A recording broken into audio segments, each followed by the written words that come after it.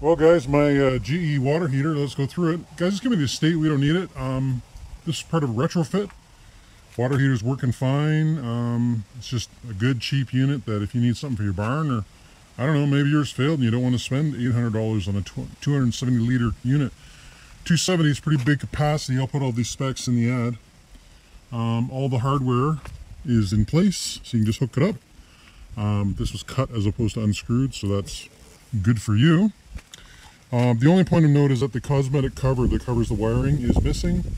So if you're a tinsmith, you can just cut yourself a new piece, or, I don't know, put a piece of cardboard over it. Doesn't really matter. It just covers up the wiring for basically the control unit itself. The main wiring unit is down here, and that does have the cover. I've taken a photo of the bottom. The bottom is fine. There's no issues with the unit. It's nice, it's clean and straight.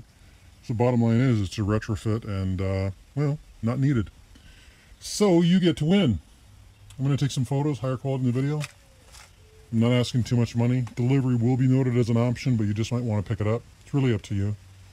But the cleanness of the unit sort of gives it away as far as its viability, and I believe it may still be under warranty. But I'll throw those figures into the Rheem system.